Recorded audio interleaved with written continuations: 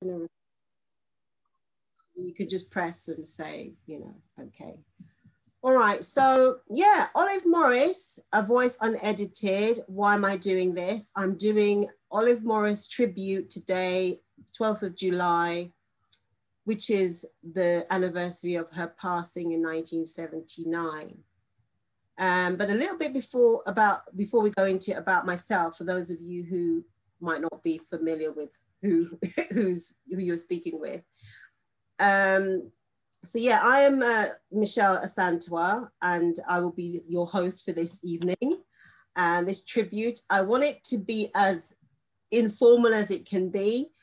This is just literally a formality of letting you know that I am a writer, publisher, and also an independent lecturer. It's great to see some of my former and present and continuing students on this Zoom. And these are some of the publications that I've done, written and published via the independent publisher Way with Words. The latest publication is this one, which I've edited, called In Search of Mami Wata.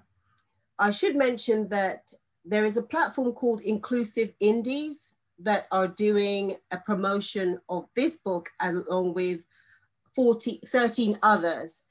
And it's really to promote independent publishers as well as authors who would otherwise not be given this kind of exposure. So they're doing this in collaboration with bookshop.org. So you can check it out. We did, myself and Nicole Rochelle Moore, for those of you who remember us, the twinning of us. Donna, I know you do. And we did an Instagram live, trying to sound all hip with all that, Instagram live last week, which you can check out if you are so interested. But I'll be doing another one where I'll be talking with Danny Thompson, who is included in this publication. So if any of you want, just nab me and I'll send you details for that. This is to mention some other things that are coming up.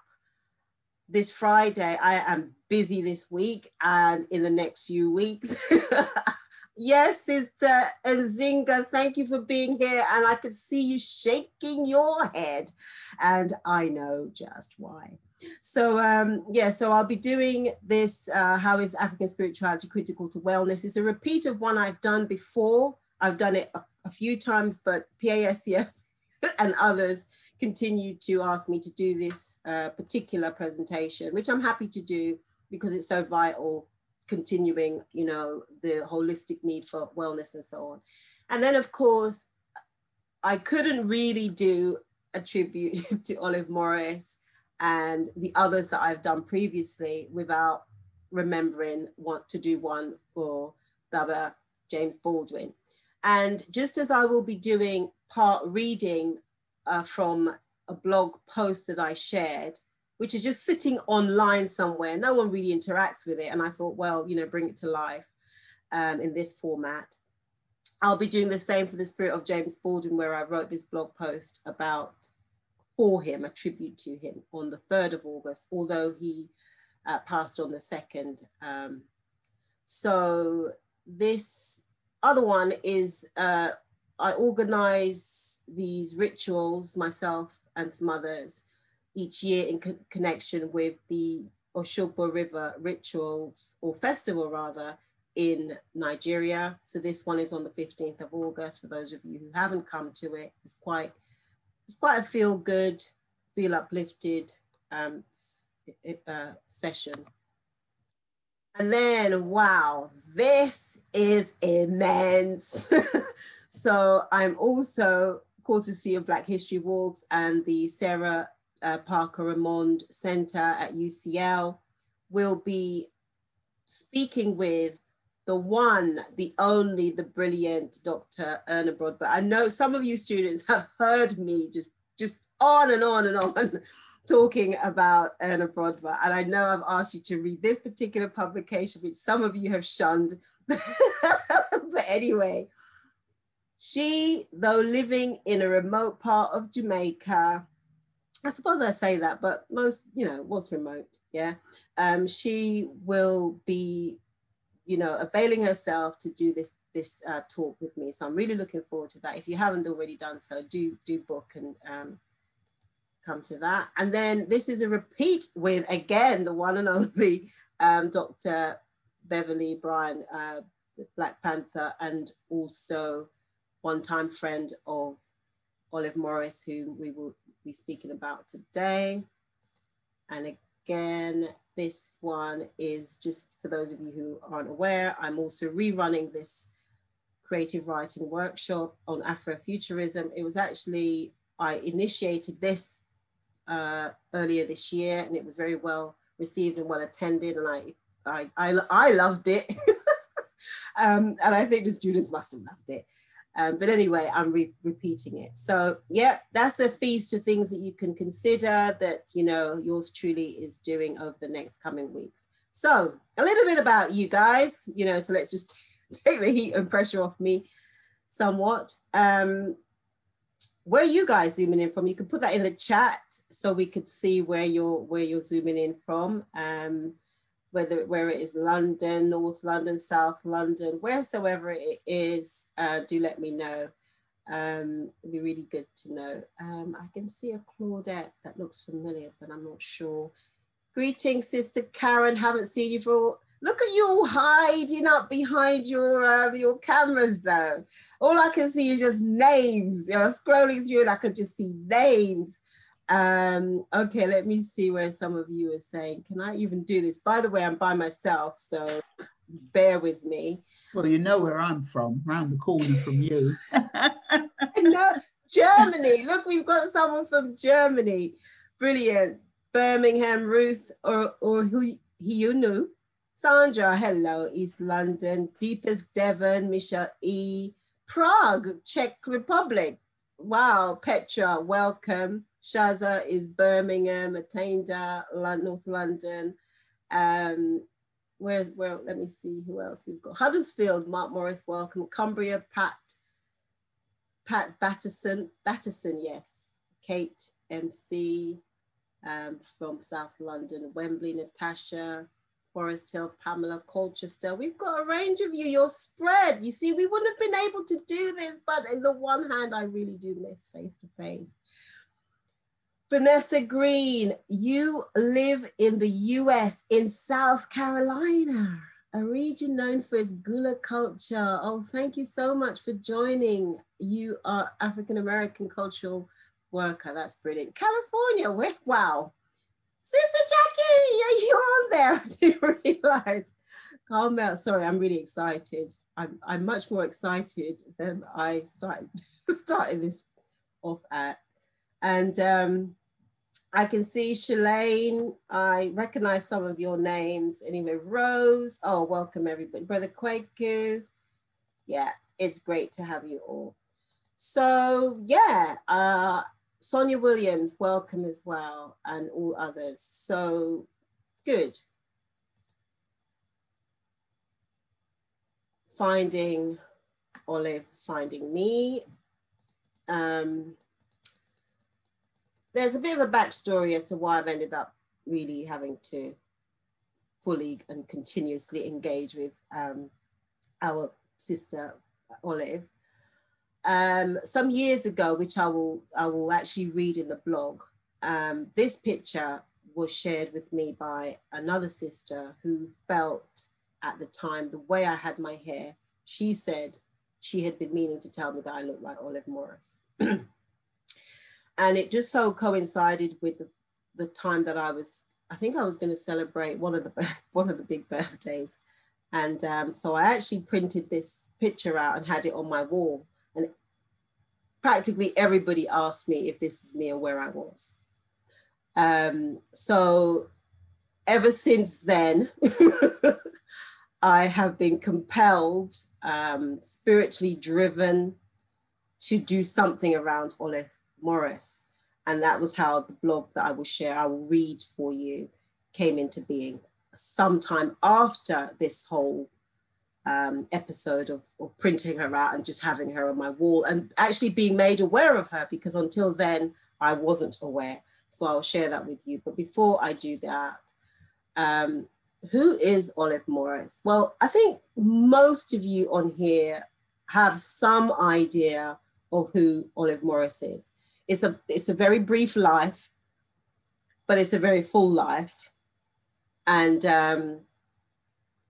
but you see where the cartoonist, I don't know who this cartoon is, I just found it online, where they've stamped her forehead rather uncharmingly with 1952 to 1979. That was part of the issue when I was looking for Olive Morris, is that online at the time, it would be like Olive Morris, just dates, just facts, just really kind of just cold. So there was nothing really telling me much other than she did this activism, you know, she died young, she died of cancer, blah, blah, blah. So I would eventually spiritually just had this compulsion to go and literally find her.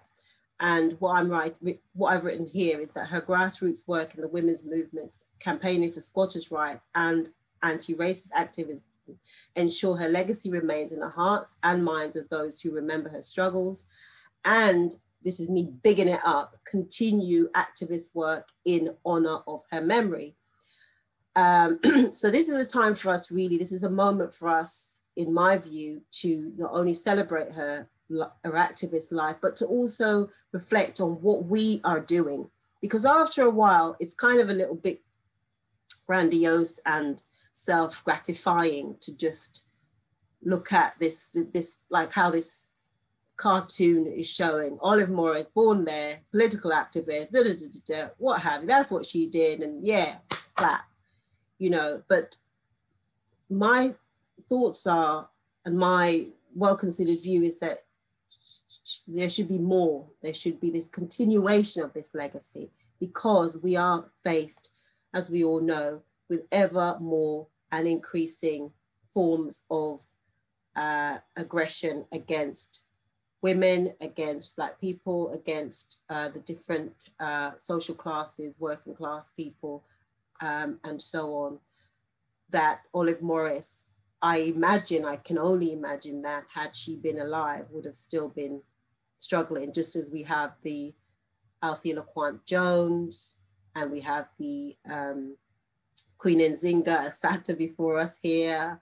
We have the Sister Jackie, all of us who are acknowledging our levels of activism, continue to do, I'm sure Olive Morris would have continued doing. So then here is some of the biography of her, for those of us who do not know. I found this picture again on this site, which is Lambeth Archive. I think this was some kind of fashion show that she was part of. And this is obviously Olive in the swanky psychedelic outfit, which I absolutely adore. I was actually thinking, how can I make this? Anyway, yeah, so like many of us actually, it's like myself certainly, and I know some of us on here, Olive Morris migrated to the UK to what they would call join her parents, because the parents went ahead and then she came here to join her parents at 9. I've never really thought, I suppose they were that age, because I came at 10. Sister Nzinga, when did you come? Did you come with your parents or? No, I came when I was 7.5. Oh, you were a bit early. Me and my sister, we travelled together. Yeah, that was somewhat earlier. But yes, but I came because I think it was about getting you into school as well at a certain point.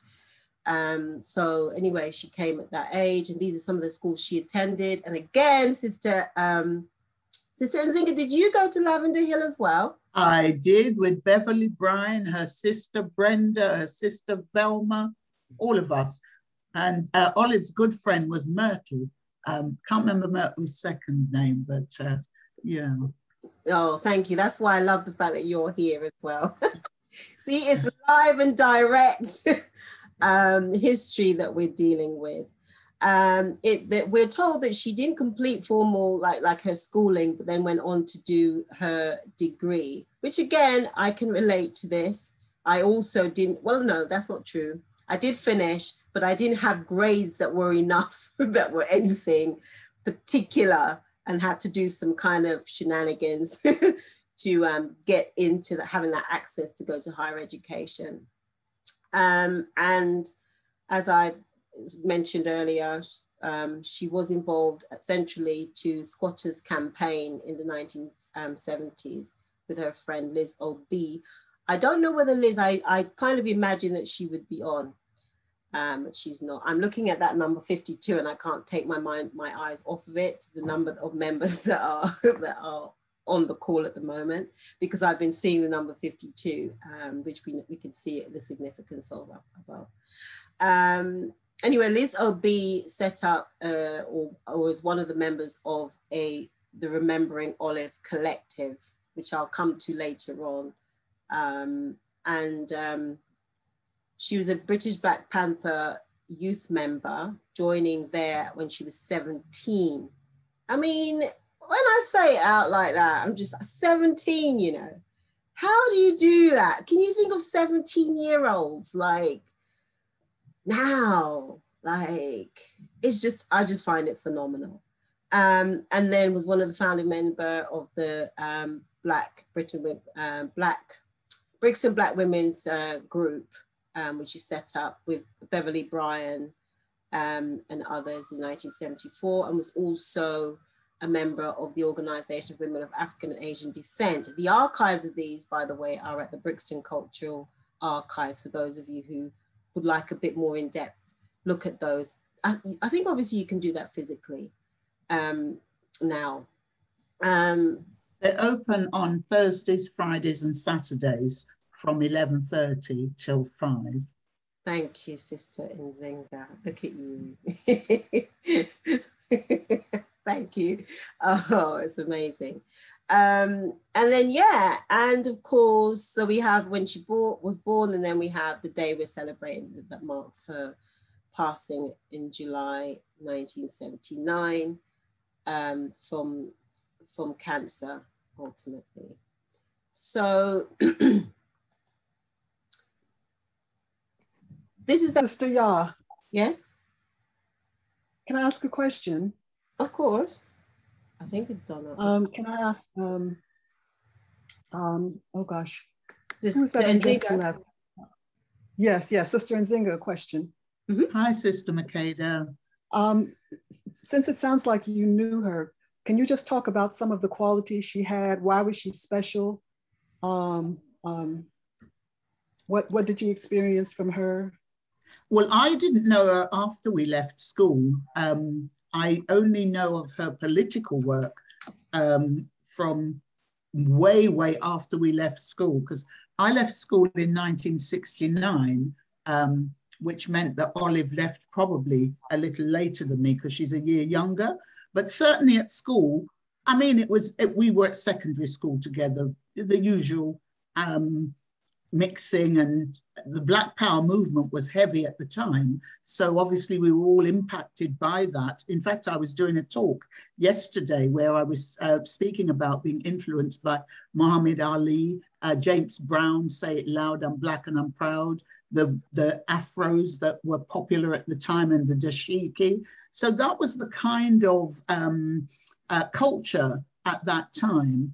If you like, it was a time of knowing yourself and getting inspiration from the civil rights movement that was going on in the US.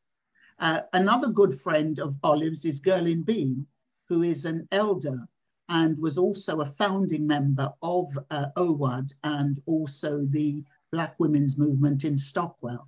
So I just wanted to share that because Sister Gerlin often doesn't get the recognition for that work, and she was a tremendous activist at that time. Okay, thank you. That was really helpful.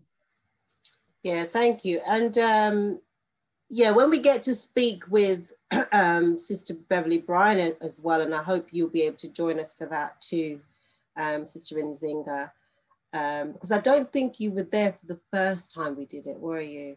No, I don't think so. Oh, yes, that would be really good to see.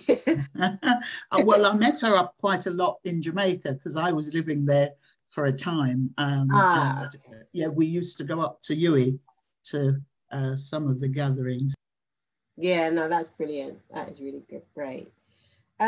So yeah, so so Beverly Bryan in this article from the Guardian, which was in obviously following the whole Black Lives Matter, a lot of the Black Panthers are being revived, if you like, to give voice to the historical as well as the impact and the contemporary.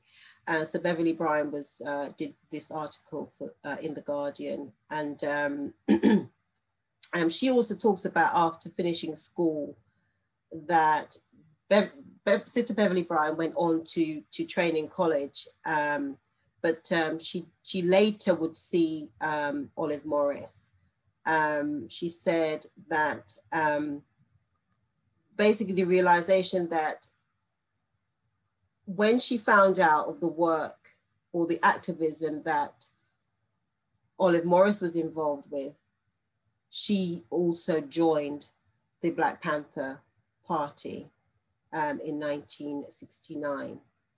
And this was initiated because, let's see if I've got a slide for this. Yeah.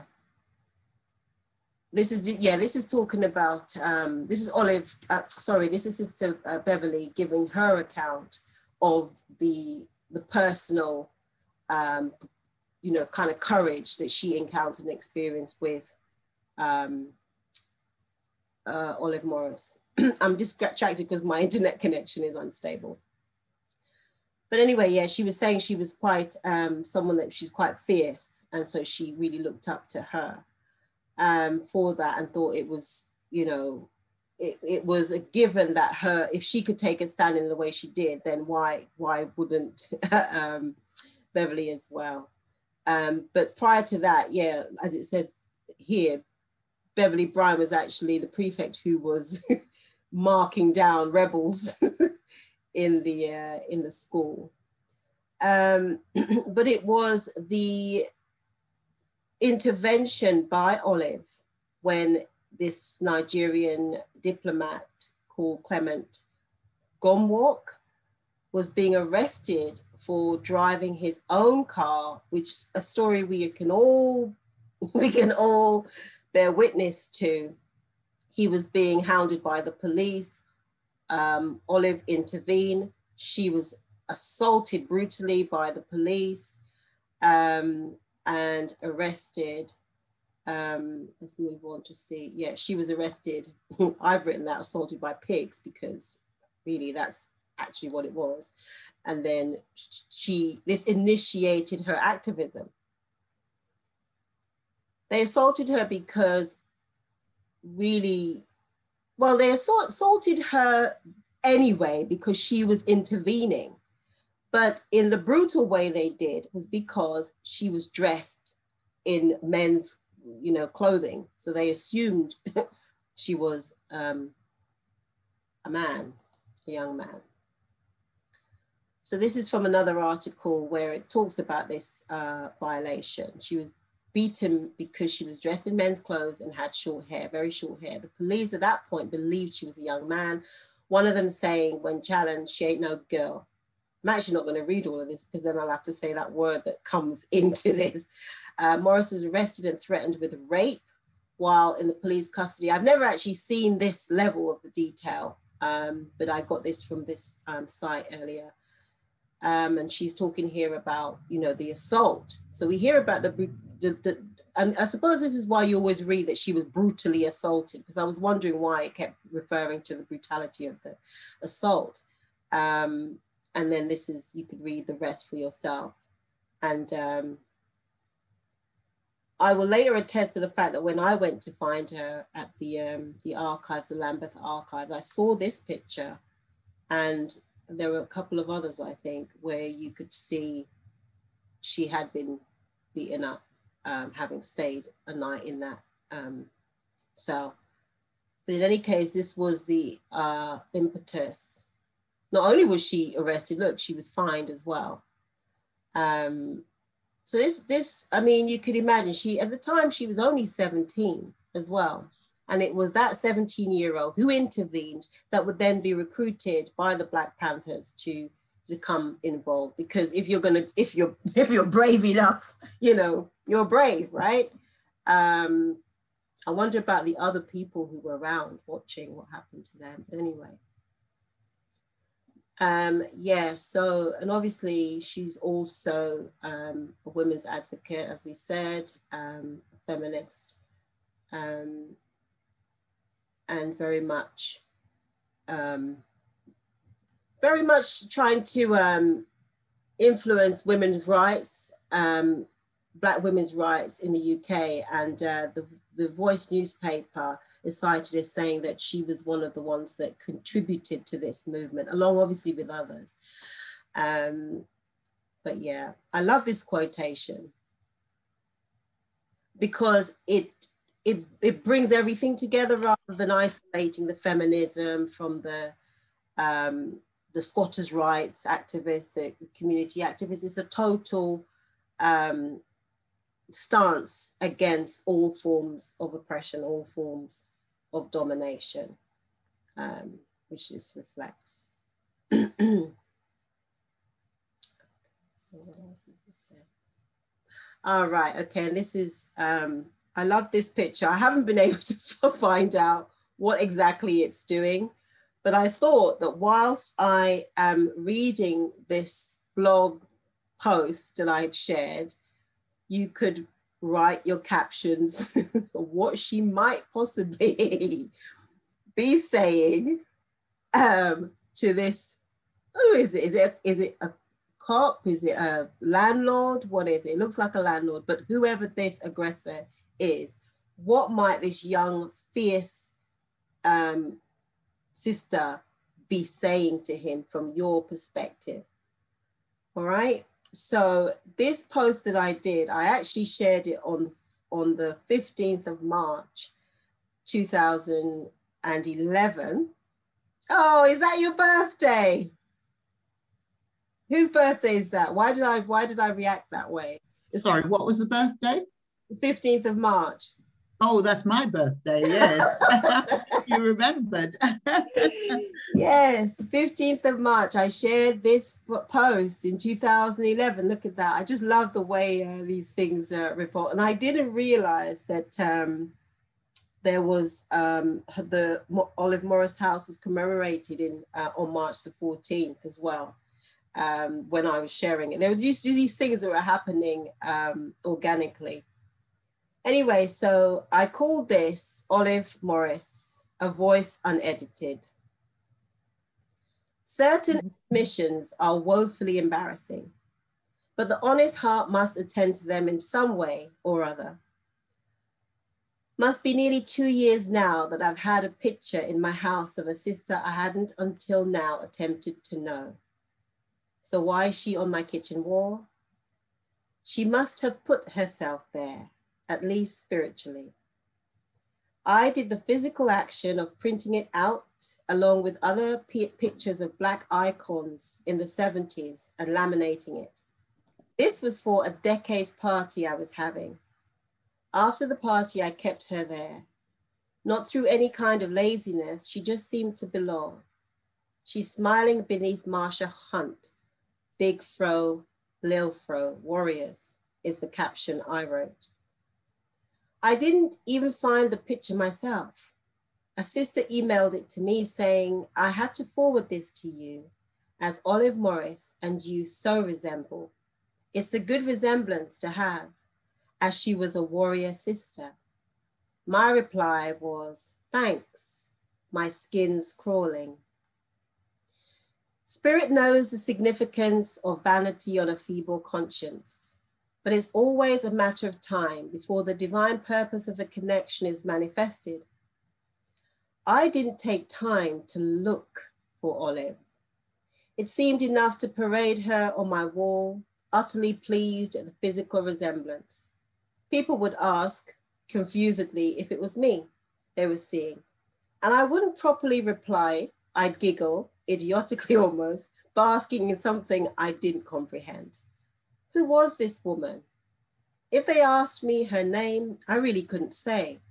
I didn't feel embarrassed that I couldn't explain who she was, that I didn't consciously register her name after being forwarded her the email. The resemblance seemed to me to say all that was necessary. How shamefully wrong that was. After the large shout, which privileged three brothers, it's as if I felt her spirit straining for some of that or the same. What about me, she was saying. Don't forget me. The picture on the wall began to take on new life, pressuring me to look for, not simply at, Olive. The purpose of those 2 years hence connection was manifesting. How many times had I driven past that building in Brixton where she has been memorialized? But on discovering this, something still bugged me about how little she is known. I don't know if I'm saying that the building isn't enough or whether there's something too silent about it. Maybe something missable as well as missing there. Online entries about her note unspecific birth and death dates, 1959 to 1979, 1952 rather to 1979. But when exactly? I needed, for some yet unfathomable reason, to know the precise dates. I kept searching, but every entry was thus limited and it annoyed me. I know the annoyance was probably more at myself for my belated interest. I determined to visit the Lambeth archives, where I was sure I could find her exact dates of birth and death. That place, which houses archival material about Olive, was snaky to find. My heart was drumming as I drove round and round, knowing with each mistaken turn, no sat-nav in my beat-up banger at the time, that I was so very near to finding Olive. Once there, I was overcome with that satisfied feeling of achievement. The effort mattered. 2 boxes, one they couldn't find without some tumbling up, held images and recordings of a life briefly lived. My eyes lit up. This seems pathetic now, when I noticed a passport, because I was determined more than anything to know how specifically brief that life was.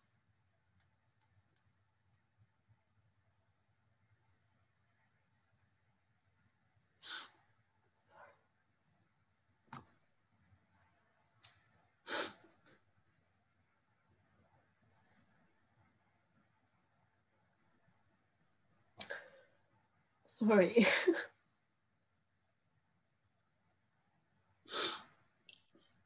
Let your tears flow. Let's take your time.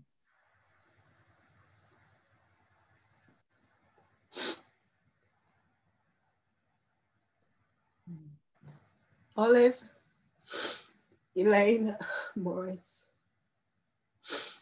was born on the 26th of June, 1952, and died 12th July, 1979, after completing almost exactly 27 years of life. I breathed. The life was brief but full. It expresses that utmost urgency of spirit that is beyond the weights of gravity.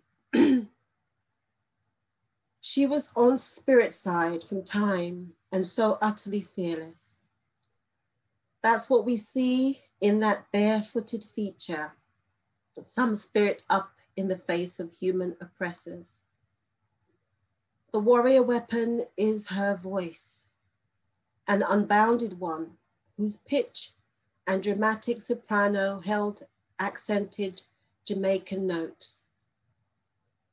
The adorable lyrics of that line crucially said everything about what she meant. This is a poem that I'll read after. How do I know how she sounded? It is simply that the loudspeaker is still sounding. Stop police Nazi activity in Brixton shouts from one of her flyers. The leaflet highlighted the systematic harassment of Black youths in Brixton following one of the many Notting Hill Carnival riots. That harassment persists in differing signs. One of the photos in the archive, and there are so many that depict snatches of a full-on activist's life, is particularly grievous. It is 1969. Olive looks mashed up. You can see the ashy skin, even though the image is black and white. You notice still a troubling smirk escaping despite the ordeal. She looks much older than 17. The picture was taken at King's College Hospital following a police assault. At the back, she found it necessary to inscribe, taken at about 10 p.m. on 15th of November 1969, after the police had beating me up. You read the verb correctly. That's exactly what she wrote, beating. Why struggle to find the past tense of a verb for which the action is perpetual? Yet there's an image that delighted me, made me smile someplace surreal.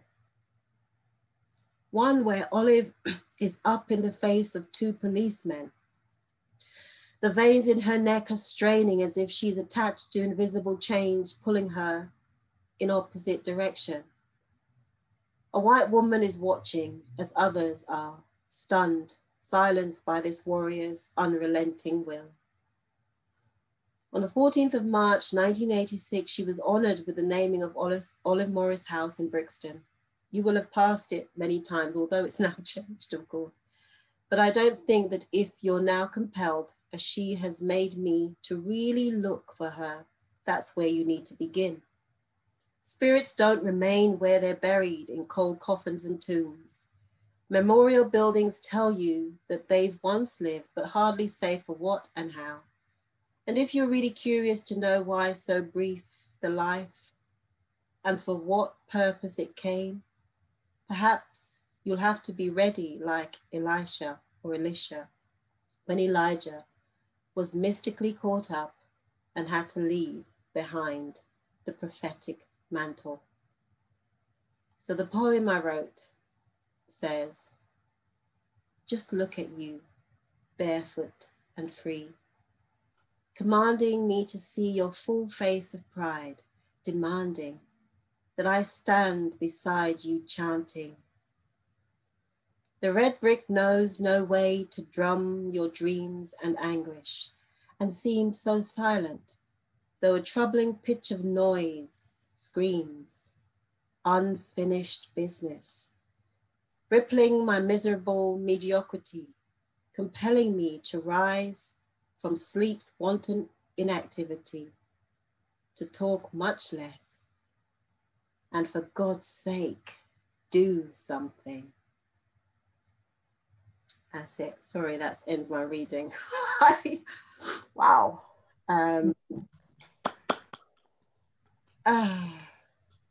Sorry, that surprises me, but it shouldn't. Could we go to the chat so that I could see what you have been written? Sister Nzinga, did you want to speak? No, I just was going to say there's no. Oh, she muted herself. Okay. All right. Thank you, Sandra, Sister Sandra.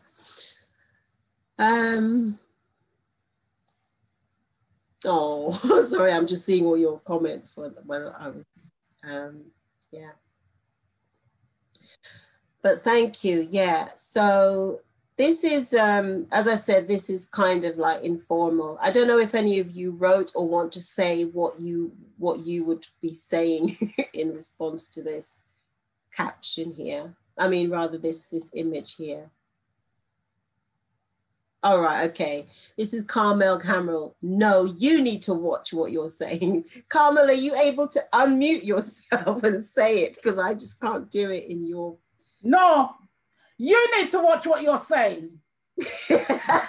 Oh, that's brilliant. Okay, let's see if there's any. Sonia. All right, okay, I see what you're saying. Thank you.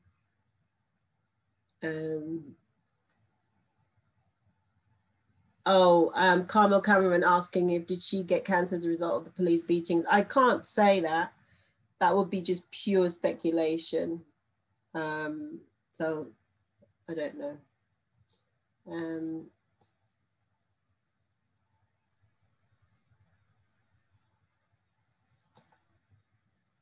Okay, yeah. Can I just say one thing in terms of her? You could say many things. Oh, okay. But just in terms of her being a Black Panther, and to acknowledge our sister Sasha Johnson that was shot, who was also the head of one of the Black Panther movements in this country. So, yeah. What happened to her sister? How did she get shot? She was at a party in, I'm not sure of the actual location, and some young men came into the party and shot her in the head. Oh, wow. She's still in King's College Hospital at this time. Oh, really? Oh, wow. Yeah. Okay, so let's go back to just thinking about some of these. This is in terms of her legacy, which, I mean, you know, there are ways that she is remembered, several ways in which she's remembered. This is from a sister, an artist who created this exhibition. Are you aware of her, Sister Nzinga? Because this was also in conjunction with the Black Cultural Archives, I believe. No, I've never seen it. But they also had some cardboard, what would I call it?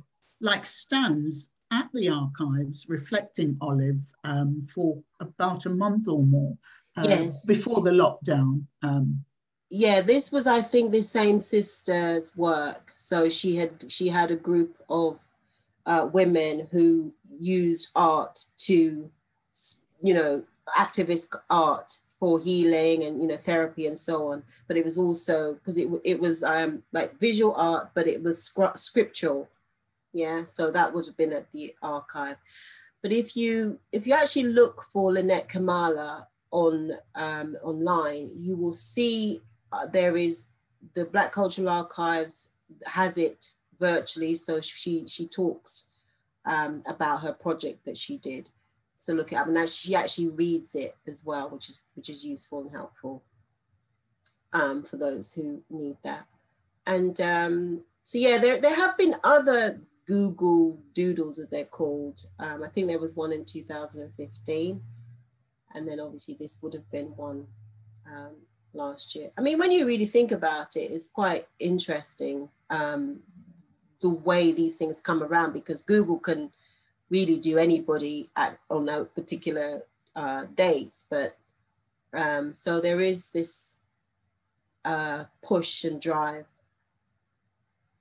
which speak to that force of Olive Morris, a force of just remember me. Everything she did, it seemed, was so much that it would be hard for one to really forget her.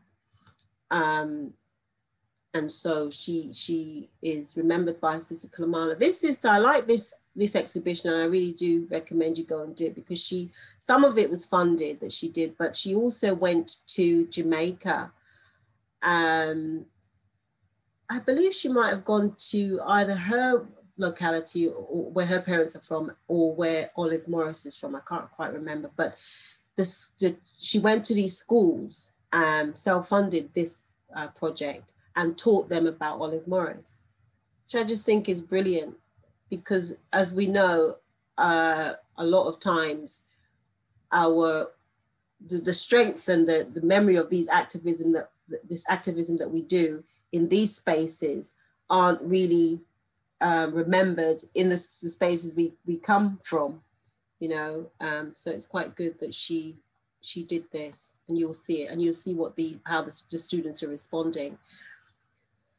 And yeah, the Olive Morris house, Lambeth.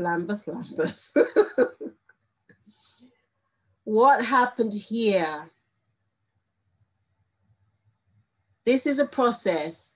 I mean, it's the irony of this is just incredible. Somebody who was campaigning for squatters' rights has a building named after them, in honor of them, by the council, acknowledging their community work. And then what happens 10 years, however many years later? It's turned into, well, it's no longer on it, that it's still there, but it's no longer, is it been renamed, Sitin Zinga? It's not called Olive. I haven't seen a new name on the outside because they've refurbished it thoroughly, and it looks like a totally different building. I don't know why they renamed it, to be honest. Yeah. Can I come in, Sister Michelle? Kwaku? No, it's been all hi there, Brother Kwaku. Yes, greetings. It's been knocked down and a new building is coming in its place. And the reason why, there's going to be a little monument to Olive Morris, but they did not want to feature it because it's not going to be social housing. So the name, and there were some plaques and stuff inside the building by the doorway that'll be put on a suitable location in Lambeth, according to Councillor Sonia Winifred. So that building is gone. This building is gone. It's a new building that's taken its place. Yeah, I thank you so much for that, Brother Kwaku. I have seen the new building, and yeah, I mean, where this was clearly written as Olive Morris House, that new building, you wouldn't even, it's like an erasure, you wouldn't know that was there. So thank you for telling us that they planned to put the stuff that was inside elsewhere, but you know, that's a piece of history there. That's or rather not even history, but commemoration that's gone. And I do believe there would have obviously been campaigns behind the scenes to stop that from happening, but you're dealing with, again, ironically, capitalist structure that would have prevailed over Lambeth's earlier decision. This here is that, I don't know what year it was, but she was also on the Brixton, the £1 Brixton pound. And then this is to say that the group I mentioned, I was hoping that because I know a former student was part of this group, and I was hoping that she would be here to talk about what their work is and whether they are still going. Because one of the reasons why I did this is because I didn't actually see online whether there was something like this for Olive Morris, but I will come to the fact that there is a Nubian Jack plaque in her honor, which I don't know how well that was attended, but certainly the Remembering Olive Collective members were there, along with members of her family and so on. So her family is still active, still around. But yeah, so this is a little bit just of that memorial. Let me see if it will play, because I think it has to go online.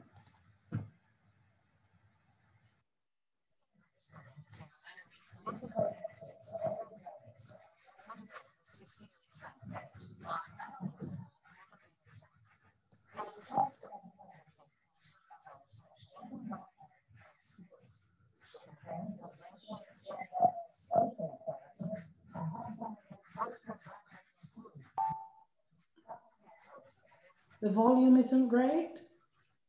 Oh. All right, I know what happened. It's because when I shared this, I didn't tell it to share the sound. So did anyone hear anything or nothing? You heard nothing. Okay, fine. Let's hear it. No, can't hear it. Okay, no, I'll start it again. Could you put the web address in the chat and we can listen to it on our own? Well, this is literally 30 seconds. Yeah. So but I will stop sharing basically and share it again. That's all that happened, is that I didn't share it with the sound on. So I'm going to do that now.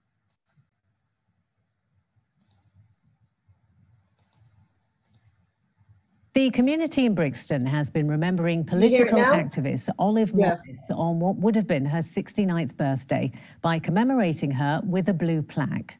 It was placed on a property in Talma Road where Jamaican-born Olive once lived. She campaigned for racial, gender and social equality and helped found the Brixton Black Women's Group, one of the nation's first networks of its kind. She died in 1979 at the age of just 27. Yeah, I didn't actually know that that was happening. Did anyone else in the community, Sister Jackie? Nubian Jack rang me on the day, which I was already totally busy, asking me to come and do the libation, which I just couldn't do. So right, yeah, I really didn't know that that was happening, but it's there. We can go and see it.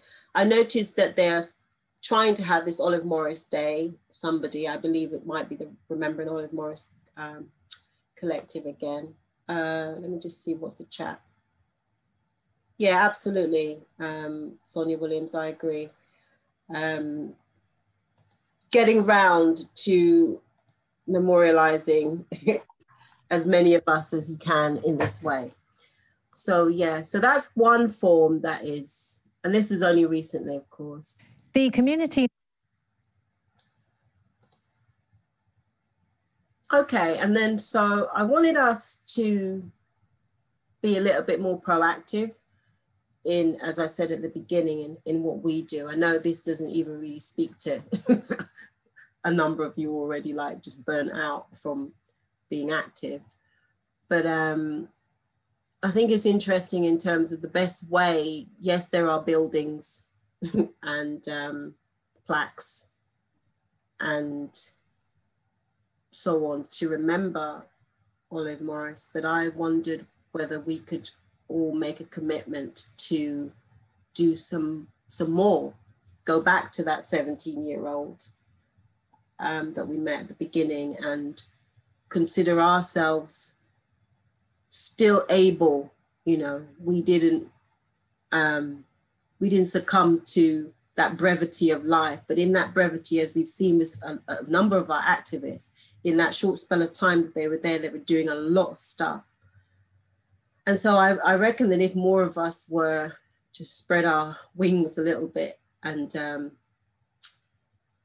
you know, commit to some form of activism, then perhaps we will start to see the changes and the transformations in our societies and in our lives as we want, because clearly that was why Olive Morris was being active. She saw oppression, she saw the challenges, she saw repression, she saw the need to take a stand, and she did so. So yeah, I wanted you to consider whether you are involved in community work or any form of activism, and you know, if you are, what form does that take, and how do you incorporate that in your life? How, you know, whether it's in your workplace or whether it's amongst your family, your friends, your networks. And, you know, what are the ways that you disrupt or challenge anything, you know, any form of discrimination? How do you do that? I know, for example, that we have, you know, not mention any names, Sister Azinga again, we might write letters, not mentioning any names, Sister Jackie, we might set up an organization or be part of an organization. I'll tell you, I had a letter in the Gleaner this Friday. Oh, well, there you go. And what was that letter about, Sister? It was about an MP from Westmoreland in Jamaica who was videoed beating up his partner in a car. It was all over social media, and he was refusing to remove himself. I believe the Prime Minister should have sacked him, but he hasn't done so. So that was the essence of the letter, challenging that out of order behaviour and its acceptability in a society that already has more than its share of violence. Thank you so much for sharing that. Unfortunately, you didn't have to share it, but thank you so much for doing that and just to giving us, to inspiring us to do the same. I mean, and I do commend you for continuing those letters. I mean, I think I burnt out like about 10 years ago writing some of them. I mean, not quite, but you know, a lot of them seem to be written in my head. They're insurmountable, right? And And this was just really for you to consider, are you aware of the many other ways that Olive Morris is remembered? I know there is an award that is also named after her, but this is kind of like trying to drive you to go in and looking for your version of Olive Morris and see what you can discover, in the same way that I did that windy mission on a Saturday afternoon, going to look for her as well. And this decolonizing the curriculum references to something that Sister Beverly Bryan mentioned about, you know, obviously that's something, that's a new term that we're associated with now, but that they were doing that back in the day. You know, Sister Beverly was doing that in her teaching way back in the 70s. And so, yeah, what does that mean for you? It's for you to consider. Also, how do you ensure, or can you even, the younger generation are made aware of activists like Olive Morris? Because when we say the younger generation, she of course is their generation. You know, she is a 27-year-old, you know. She is at 27. And she started at 17. So, you know, how do we inspire? Because I've seen some things on clips on YouTube, which you can look for. You could just put in Olive Morris and see what intriguing and curious things you can find on there. I found she's quite well received in America. There are some American voices that are telling us about her, which is quite interesting. And there's another one where the school curriculum has a kind of a cartoon version. But, you know, when you're looking at it, you're like, oh, this looks twee, isn't it? It looks very nice. This is Olive Morris, you know, she's this twee, and, you know, what she did was she fought against the racism. You know, it's just the way this narrative comes across. And I think what I'm saying is that this is going to be about us doing the work, because the systems are going to portray it in the way and in the voice that they want it. But if we're going to honor this voice of Olive Morris, then I call unedited, that's what we need to do. We don't edit it in a way that sanitizes the level of her activism and the quality of it, and the drive, that strain in her neck and that power that we can feel when we think about her, and that I certainly just felt when I was reading. And this is, of course, is to just consider, how will you remember Olive Morris on the 26th of June or the 12th of July every year? And so this is another, this is the Remembering Olive Collective. And I thought one of them would be here to represent, because this is in June, this is in 2019, which means that there is still some kind of movements. I think they were at that time trying to challenge this demolition of or refurbishment, whatever they want to call it, of the Olive Morris house. I think maybe Brother Kwaku might have mentioned it, about this installation of some kind of other memorial thing, and there was some money that had gone in to it. I was hoping somebody would be able to go into it a bit more, and I wanted to know where we're at with this. So anyway, this is a task that maybe, if you're so interested, you could follow through with the Olive Morris Collective. The memorial must not be lost. This is not the house, but something else, I believe. They were trying to campaign and for Lambeth to commit to funding, which apparently they had agreed to, but might seem to have stepped back on that agreement. That's it. Thank you very much. We can have a little conversation, a little discussion. I will just stop sharing the screen so we can all see each other and can just share our thoughts.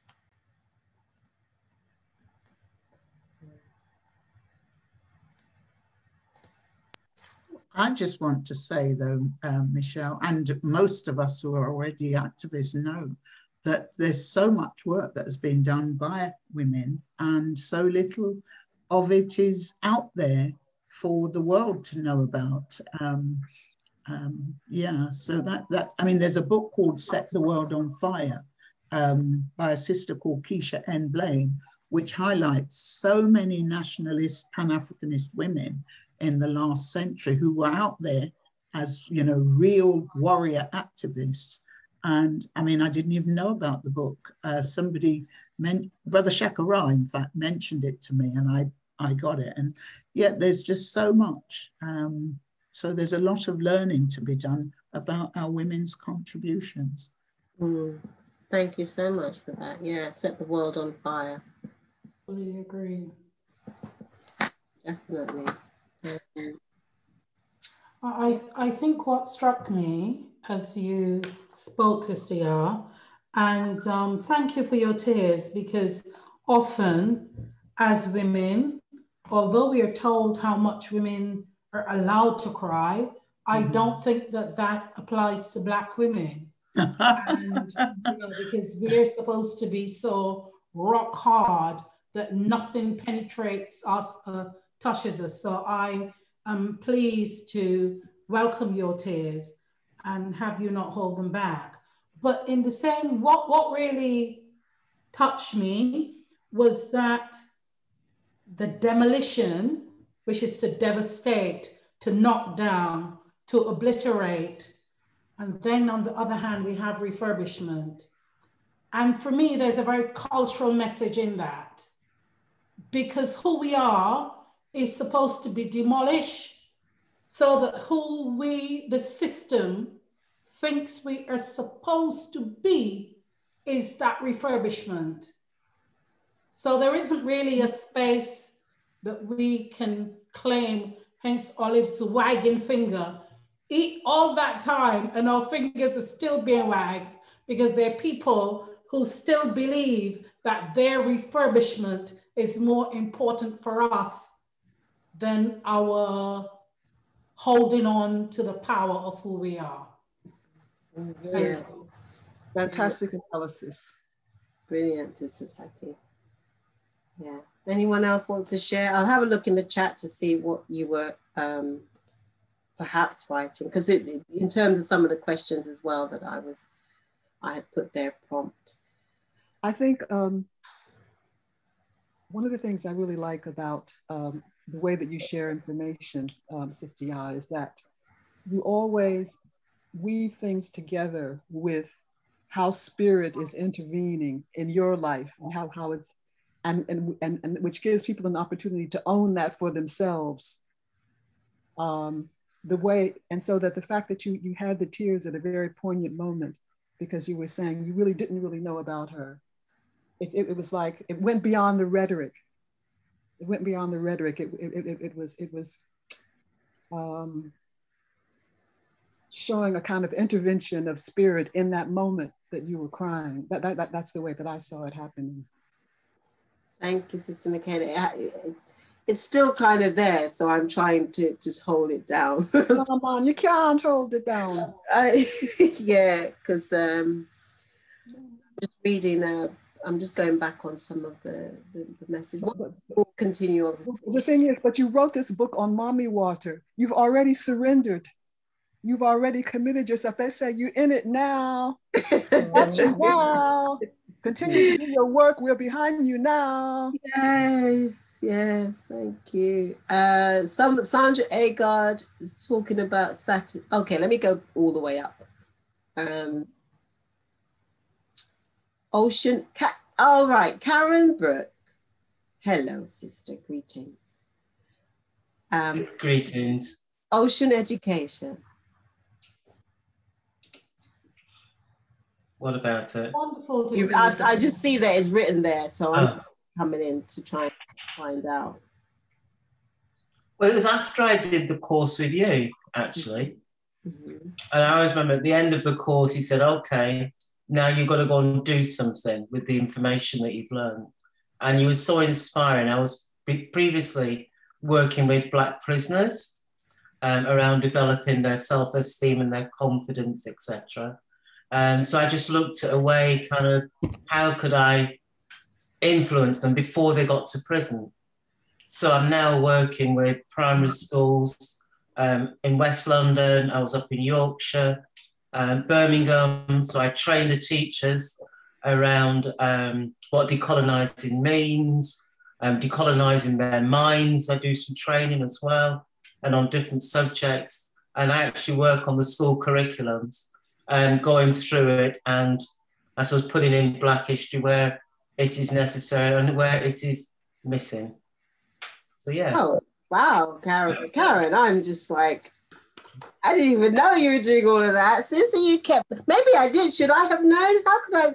Did you ever tell me this before? I didn't know. Maybe I should. No, I haven't told you before. The last time my company was working with prisoners, but with COVID, it meant I could no longer go into prison. So you have to do a rethink. Danny's done some work with me. He did a really good session around decolonising math. Yes. Yes. To some maths teachers in a high school, which is really interesting. Oh, brilliant. Yeah, I'm aware that Danny's done some stuff with you. So that's great. Wonderful initiative. Yeah. Okay. Thank you. Sister Sheba has her hands up. Sister Sheba. Oh, greetings, Sister Sheba. Greetings, Sister Chen. Greetings, everyone. Greetings. I just wanted to thank everyone. I give thanks to the fact that even though we're stranded out here in the wilderness, we have enough of our spiritual heritage and our love and oneness that we can come together when we need to come together. And honoring a sister like ours amongst our local Brixton community is obviously very important. So I give thanks that the sister took the initiative to put it together. And even though I have 10 million things I needed to be doing this evening, I couldn't miss this. Because I do feel Olive Spirit running about Brixton more time. You know, there's things I see, and certainly when I passed Olive Murray's house, I always thought about her. And because I'm a researcher, I love to research, and I love to research what our people do. So I've always looked and seen the wording and the literature.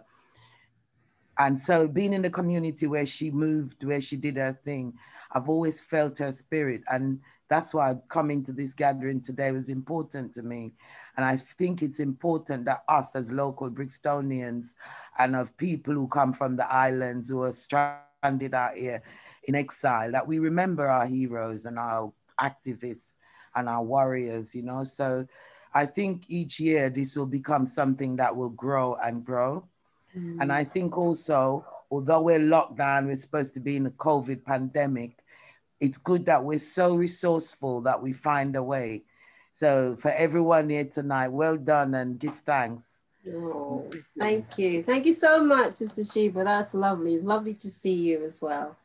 And to see everyone. And Sister Jackie, it's been a while I haven't seen you. I know, I thought that when I saw your name. Yeah, it's been a while. Glad to see you. And you too, beautiful. Yes, give thanks. Oh, wonderful. You look just so great. So yeah, Sister Sandra, you're saying the trouble is what we have done is not fully documented.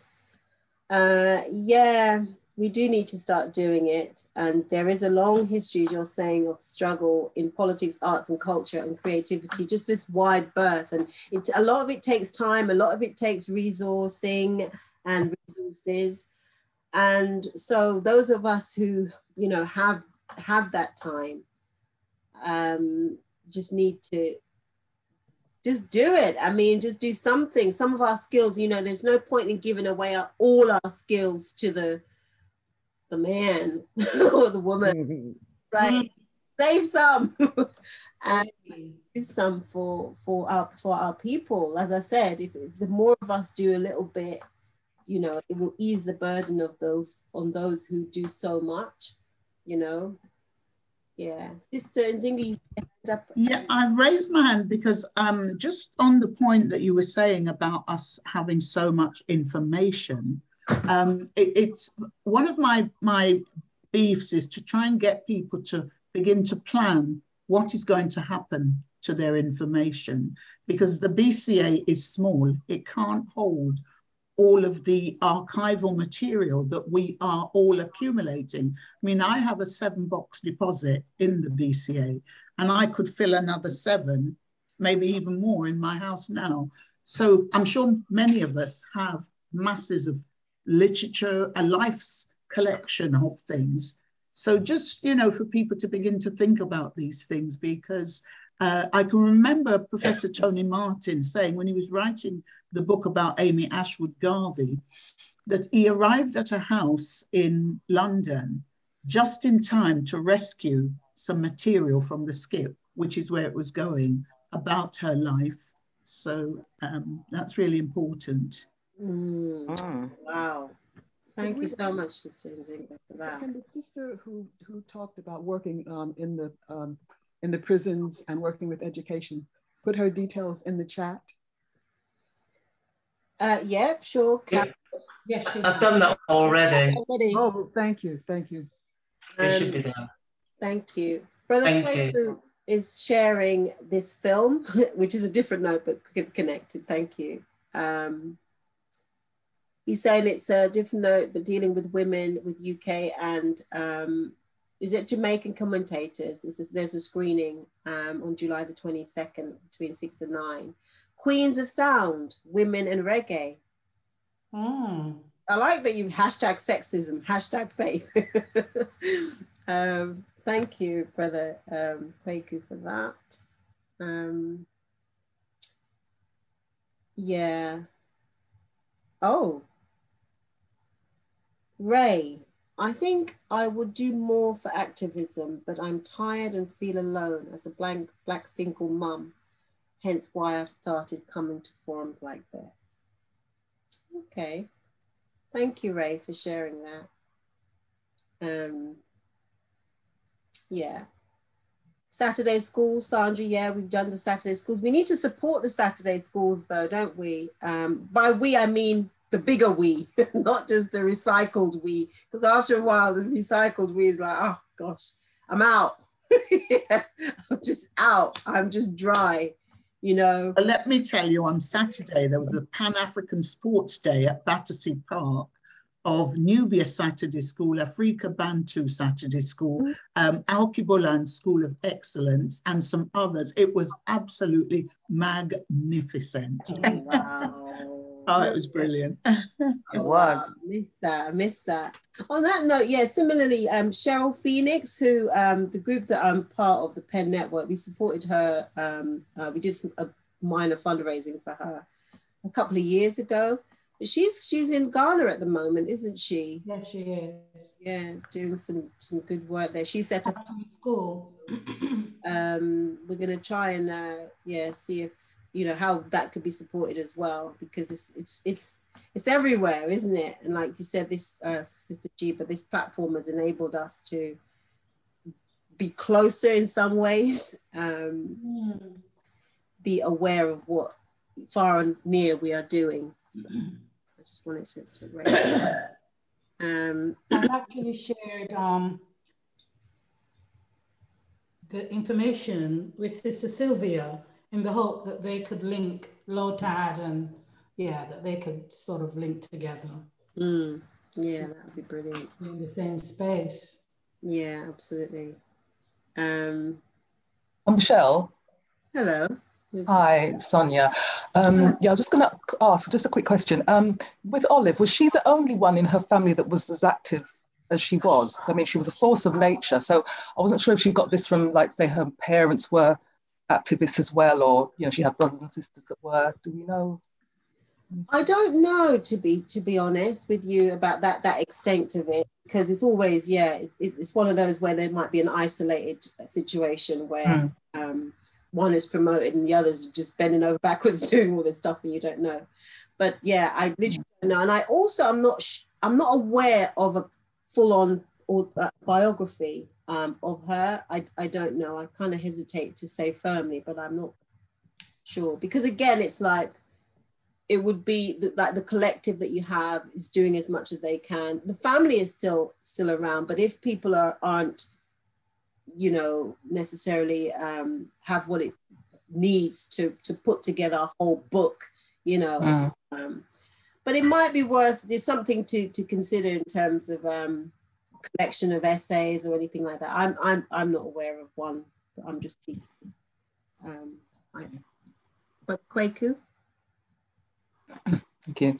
Yeah, I was going to say Brixton Libraries, maybe the other libraries in Lambeth do have a book with some local biographies. So she's featured in that book.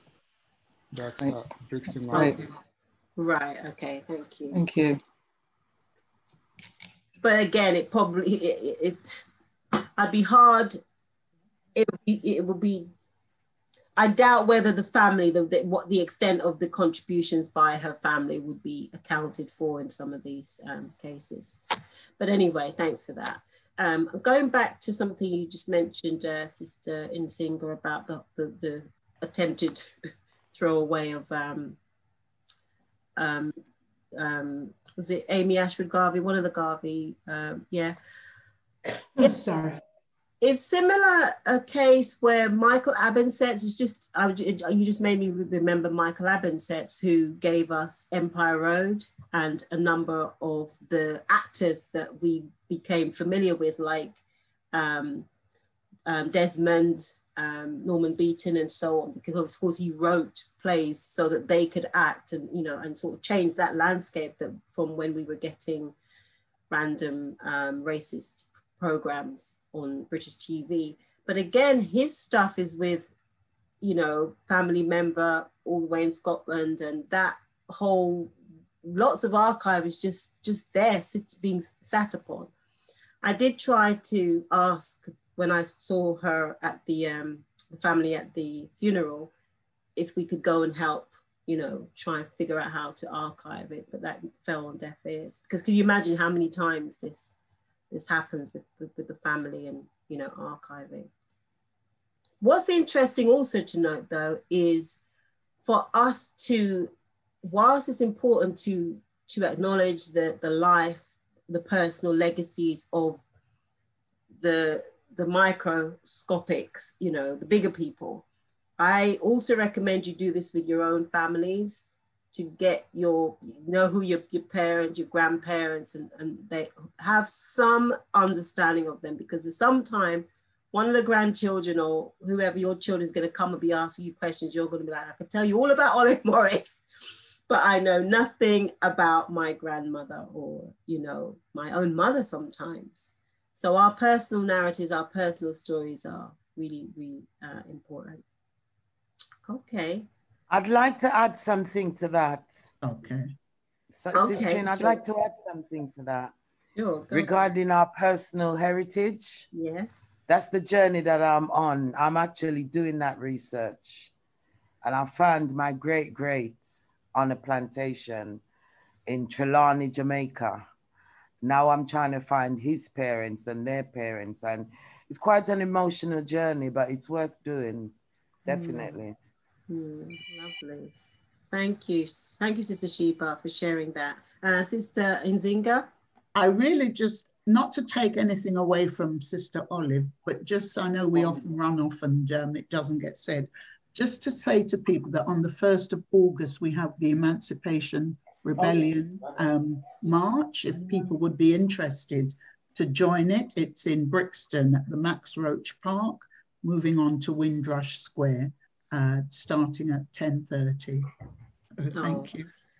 Thanks for that, Sister Nzinga. I think it's timely anyway for you to note that, because that is also an ancestrally relevant initiative. I do mark that they say it's not a march.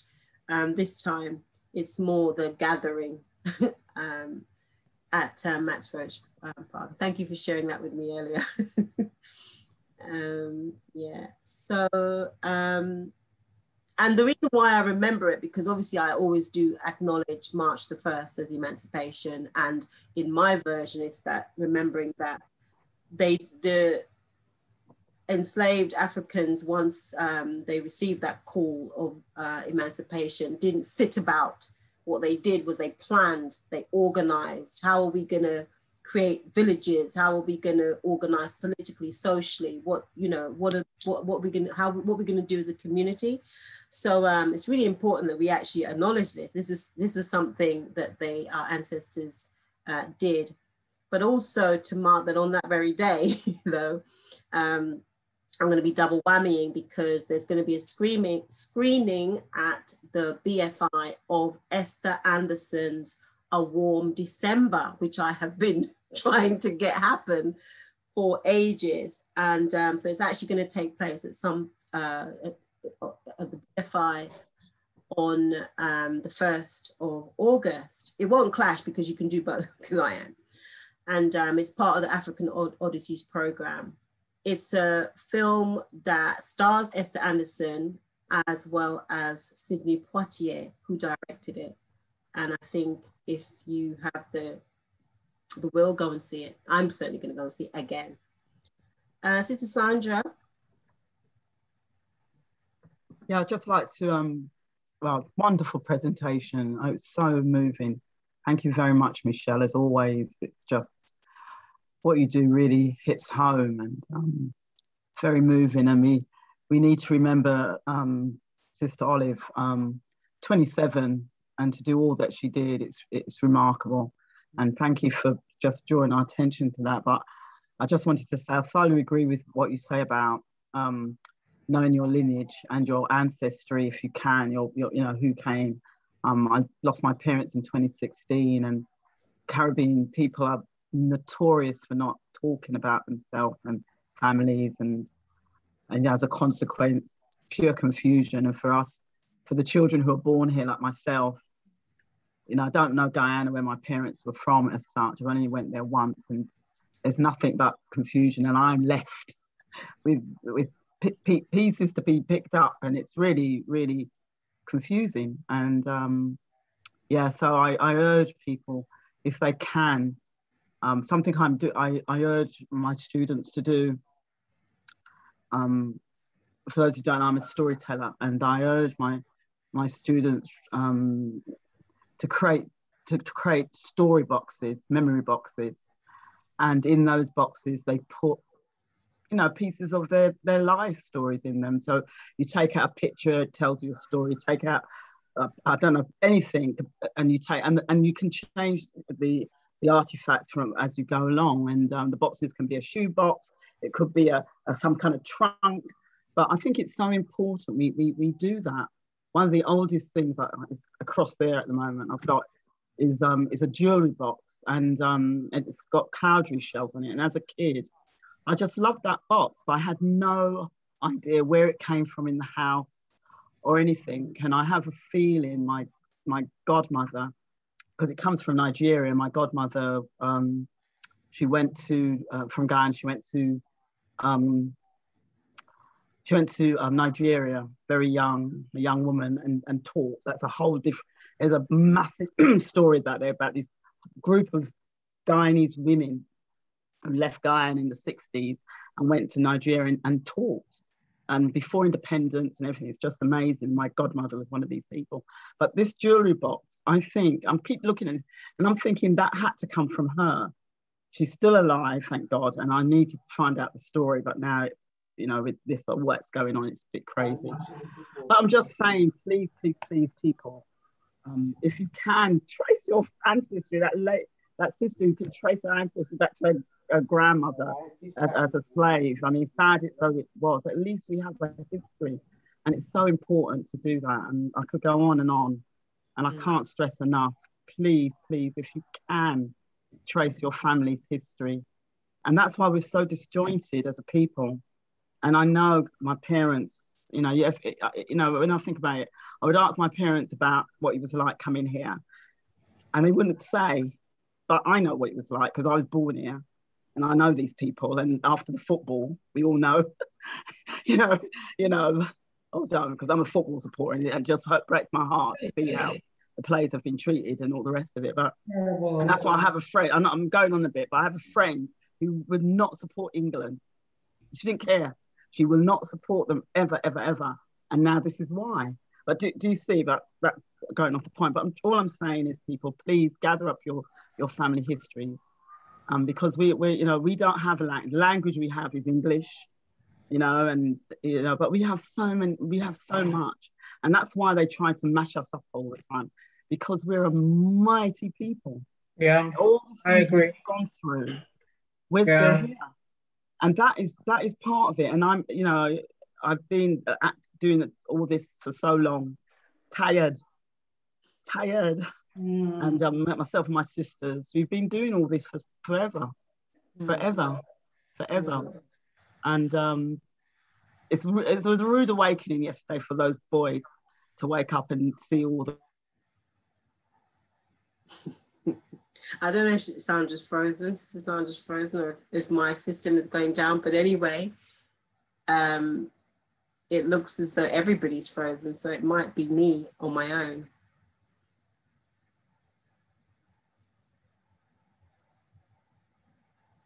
Did you research the information on, say, your great-grandparents? Where did you go to find that information? You mean Sheba? Sorry? It was Sheba. Oh. Yeah, Sheba, not me, darling. Listen, don't even talk about it. I don't even know my grandparents. It's Sheba. Please ask Sheba. Sorry, Sheba. Sheba. Okay, Sister, first I went to a few lectures that were being held in the community by people who were doing research, and I collected a lot of materials. And then what I did was I did a plan, starting with here in the UK. I joined Ancestry. They had a free trial thing. I joined that, and then when the free trial ran out, I paid up the subscription monthly. And so I was able to go on their website, because Ancestry, which is the record office at Kew Gardens, actually has a lot of the documents from the Caribbean. A lot of the stuff was shipped back here to England when they so-called made us independent, you know? So I started with them, and I got, I used my grandmother's name. I knew my grandmother because I grew up with them till I was 10 years old in Jamaica. So because I had her name, I was able to start with her, and I knew my auntie's name, which is her children, and my mother. I used their details to confirm that it's the right person that I had. And so once I found her, my granny, I then was able to look for her mother, which I found. It took me months, but eventually I found my granny's mother, who is my great-grandmother.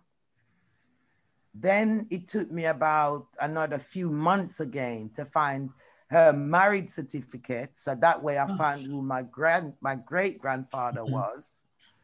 Then I used that marriage certificate and I found their death certificates, which again confirmed that I was onto the right persons. My great-great-grandfather, I used his name, went back into the Ancestry archives again, and that's when I found him as a 9-year-old child on a plantation in Trelawney. So I joined as a reader at the archives. That allowed me to have access to more of this stuff. So what I did was I ordered the ledger for that plantation. When I got there, it was waiting for me. It was huge. It was about that big. And it took me the whole day to find him. But eventually I found him. He was 9 years old on this plantation. By the time I found him though, the archives were closing that day. So I couldn't even look any further. But I quickly scribbled it down and I copied what I could. Came away with that. And that's the information I've been using to go further and further in. So till now I've got the great. I've got their names, both my grandmother's father's mother's mother and father's mother. I've got both their names now. So the next time I get some time, and of course COVID stopped a lot of the things because the archives was closed, but they've reopened now. And what I'm doing now is I've got 2 other people involved who are interested in it. And we're making some links in Jamaica because a lot of the physical stuff is still in the Caribbean.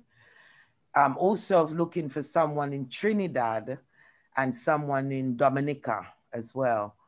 But it's very time consuming. But once you've got the names and you know which part of the Caribbean they're from, you just have to be prepared to put the time in. It's the time. It's very time consuming, but very rewarding. Very rewarding. I found out a lot about my great-great-grandmother, and that explained to me why I am the way that I am.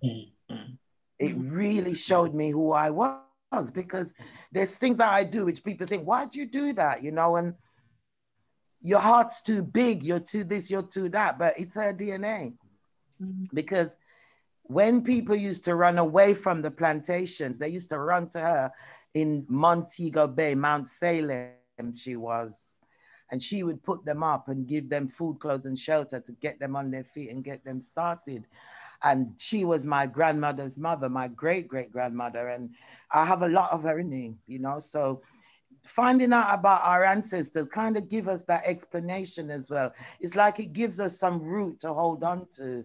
They throw up explanations that we don't even know are there, you know, because we as a people, we're very disjointed, aren't we? The way they've separated us and they split us on the islands and used to punish us by sending us away from our family. We're very disjointed. So it's good to have that information to really tap into, to see what foundation we're really coming from. And I'm going to carry on doing it. I'm actually going to go Jamaica. I'm not finished. I'm going to do it. I'm going to find them. Watch me. Wow. Thank you. Thank you so much for that. I have no idea where to start. Yeah. And it just sounds fascinating. Thank you. I will help you. I will help you. I'm happy to help you. I'll give you my details and I send you some information that you can. Thank you. Great. Yeah, wonderful. Thank you very much. Thank you. Well, thank you so much, everyone. This has been absolutely a wonderful. Brilliant. I'm mindful of the time. I've still got to run out. So, yeah, thanks everybody for being on, and for those of you who've stayed on. I know some of you are just in the background doing your thing. I recognize some of you still. Sister Cheryl, hello. Chukwuwanga, hello. And hi, Cheryl. So very much looking forward to seeing you on, well, soon, because there'll be the workshop, the PASCF workshop that's on Friday.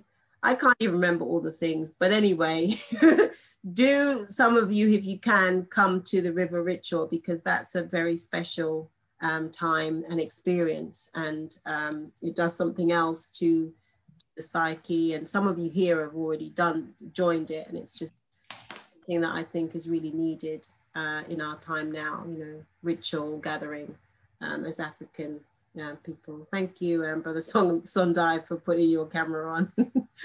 Yeah, everyone in the background there. So yeah, thank you so much. Whatever you're doing, have a brilliant evening, and let's give Sister Ya a big round. Yeah, big up. Thank you so much, everybody. Wonderful to see you. Good night, everybody. Thank you. Bye. Good night. Thank you. Bye. Bye. Peace and bye. Peace and love.